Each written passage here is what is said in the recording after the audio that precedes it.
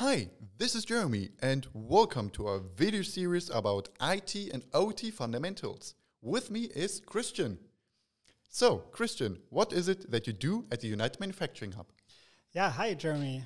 So my name is Christian, and I'm one of the co-founders, together with Jeremy and Alex, of the United Manufacturing Hub. I have a business background, so my main responsibilities at the United Manufacturing Hub are marketing, sales, and finance focused. And because of that, I also have a lot of conversations with clients and customers, partners, and so on, which is why I'm super excited to have this little video series here with you today and talk a little bit more about why this topic is important. So, Jeremy, let me know why, from a managerial perspective, why should I look and regard IT, OT, and IIoT in today's markets? Yeah, so very often, so the background of it was we did a lot of workshop with a lot of companies, and it was always about they had an IT department, they had an OT department, and they had some managers in the discussion, but they were struggling to understand each other. And we did this workshop so that we can create a common ground, the common fundamentals, so that the IT department understands what the OT is, and also the other way around. So then you have the common language, and then you can start actually talking about architecture and anything like that. So this was the goal, so just so that everyone can participate in the discussion. And now we have it also on Learn, and when we finish this video series, we also have it on video. Yeah, so normally when IT people speak IT, that no one else understands. So this is kind of like your and our approach to make it a little bit more understandable for the common people. Yeah, exactly. But also the other way around. So OT, this stuff is really a nightmare for pure IT people. They really don't get what this is. There is a computer in the machine, but it's not a computer. What is it? So it's for everyone. It's something. I think it's very interesting for everyone to learn that. I totally agree. So now let us dive into IT. What do you think is important from an IT perspective? What should we know? Yeah. So first, IT and OT, they come from the same tree. So it was somewhere were founded in the 60s. Computing was developed, and then it split up in information technology, where it was about connecting devices, calculation, business operations, and we had the OT part, where it's about controlling production. And IT is really about, still today, about connecting a huge amount of devices, ensuring that these devices are up to date, ensuring that these devices are secure. And you already heard I'm saying devices, so it doesn't matter whether it's a smartphone, whether it's a computer, whether it's a printer. For the IT, it all fits together. Okay, yeah, I think it still is a. I mean, in our common conversations, it's a big topic still. But what are actually the responsibilities of IT? Yeah, so what they do, let me scroll down a little bit. A typical IT department, they're responsible for setting up the computers in the office, so that you have computers, you have your Wi-Fi to connect your smartphones, you have printers, you have Office running on these computers, you have Windows running on it, that everything is keep up to date, that everything's pre-configured, that nobody installs any viruses on it.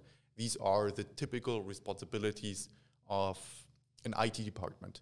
There are also other responsibilities. So there's also like programming and system administration, cloud, etc. But if you have an IT department in a company, usually what you mean is setting up the PCs, printers, etc.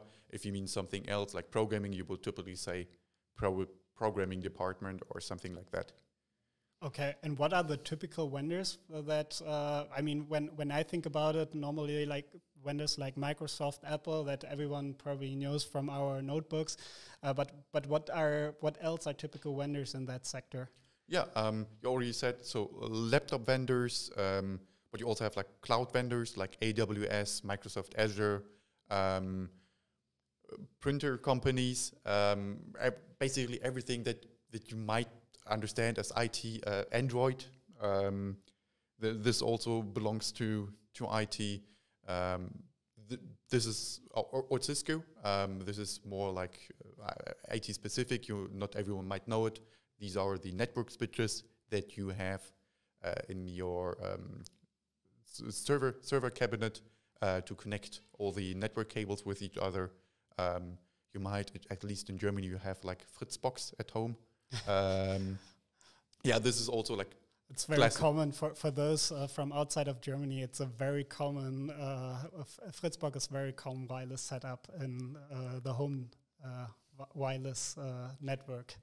Yeah, so and these are like the typical vendors that play in the field of IT. And you might already heard it. There's nothing about Siemens in there. There's nothing about Rockwell in it.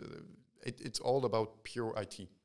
Okay, and what is, as you say, it's the typical responsibilities also about setting up and managing those networks and those devices within the network.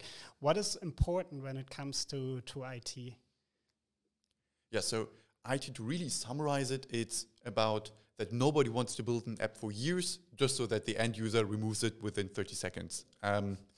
So what's, for example, very high importance?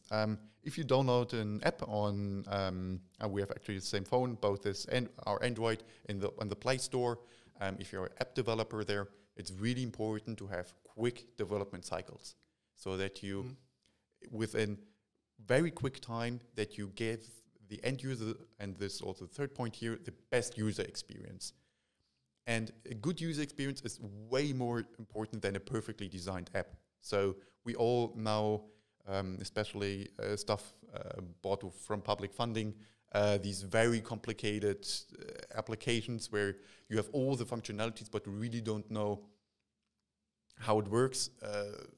This is, if you have an app like this, you press on it, you don't understand it, it's very likely that you will just delete it. So this is why it's always important to have an MVP first, to have like the user experience that you include in your product development, and you design the software, the system for the user. And if it's not fitting, then you have quick development cycles, etc., to update your software. Exactly. You don't want to have, and this is where I'm already taking a look at the OT part, you don't want to have quick development cycles for nuclear reactors. You don't want to have a MVP for that.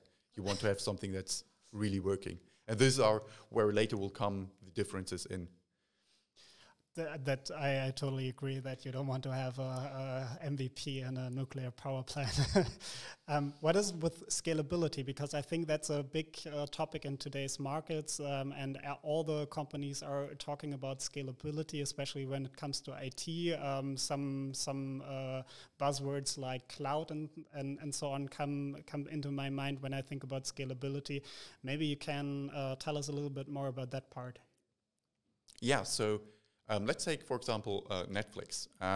So in IT in general, scalability is really important because one day you can have 10 users and tomorrow you can have millions. Netflix, just one example. At 8 a.m. in the morning, nobody will watch Netflix. But if you at 8 p.m. in the evening, suddenly there will be millions of people who want to watch videos, movies exactly at the same time. So you have these systems, they really need to scale up, and they need to scale up very quickly. Pokemon Go, for example, is also like one of the example cases that's always mentioned there, because you might had at the beginning maybe a couple of thousand users, but really within a very short period, you suddenly had millions, and the system was able to handle that. You don't have that in OT, for example. You don't have today one machine and tomorrow 1,000. It's always a slow process of acquiring them, etc. So this is why in IT scalability is really important. And now the opposite question: what is less important when it comes to IT? Yeah, for example, reliability and safety. Hardware is very often made just redundant. So if you have ever been at the server rack, the professional ones, you can, for example, the hard disks, you can just hot plug them. So if one hard disk is broken, it will start blinking red. You can just pull it out, put a new one in, and everything's fine. Everything's just made redundant. If something fails, it's not like an airplane goes down. And in OT, it is like that. You want a reliable nuclear reactor there. I think to OT we will come in a couple of sessions, but let's have a deeper look into the IT again. What is it with maintainability and existing standards? Because for example, talking to big companies like Bosch and Siemens, for them, from an OT perspective, it's a big word, and especially in the industry, we have this maintainability with smart manufacturing and stuff like that. So tell me a little bit more about an IT perspective of maintainability and standards. Yeah, in IT, it's not about a lot of people sit together, they decide on something, and then everyone follows it. It's usually about there's like one random dude in Nebraska, and he has a nice idea. He writes his own protocol, and then others just use it as well. And then after a lot of people use it, there will be committees who try to standardize it. But standards are usually best practices, and they also might change over time. It's not like there's nothing hard written in it. And there's like a huge difference in the mindset. Just take, for example, JSON. I don't know how to correctly pronounce it, JSON for JavaScript. Everyone uses it, but there is no actual standard for it. There are some standards, but they even differ from each other, but still everyone uses it. So some dude came up with the idea, a lot of people followed it, and now it's like a standard, but not standard in the sense of a law. It's more like everyone does it the same way. It's a best practice, and it could change tomorrow so that everyone will use a different and let's say standard tomorrow, so a different way to approach that. Exactly, and from that comes the point of certifications, that certifications are only very rarely legally required. Mm-hmm. So you have like the entire health part, where you have some certifications in terms of data privacy and stuff like this, but in general, it's not like in OT where each component needs to have like hundreds of certifications just that you consider this, okay, it's like a bare minimum. It's not like that in IT. So summarizing, you would say that the big focus on IT is more on to have a quick development, to have the best possible user experience, and that it's scalable, to have millions of users in a short time, for example, and the less important is like everything that comes to standard certification and stuff like that, because this is just not the mindset of IT in this case. Exactly. It's not that it's not important, it's just not that important in OT, like in OT. All right, got it. Then I would say very interesting session. Let's skip to the next one, software development in IT. Yeah, let's do it in the next part of the video series.